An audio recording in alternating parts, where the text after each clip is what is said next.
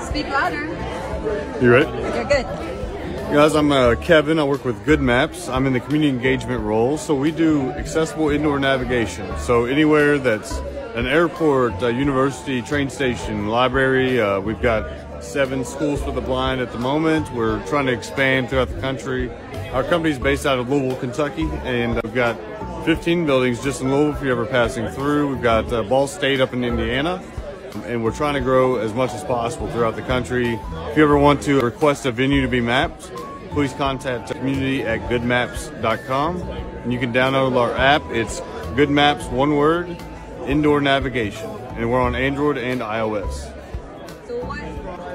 Is it for free for the blind? How much does it cost? For the users, it is free. So any venue that we have mapped out, you all can go try it out and hopefully navigate wherever you want to go.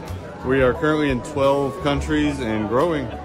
Cool. How about the airports? Do you have maps for the airports? Yes, so we are trying to expand throughout the U.S. We've got Louisville Airport is fully mapped out. We've got the Portland International Airport. We've got a large airport's about to come on board in Texas, and I will announce that soon if you look online. And we also have Bolivian Airport. We've got Westchester in New York, and hopefully more coming soon. Thank you so much. Good Maps, nothing for indoor navigation. And here's the QR code.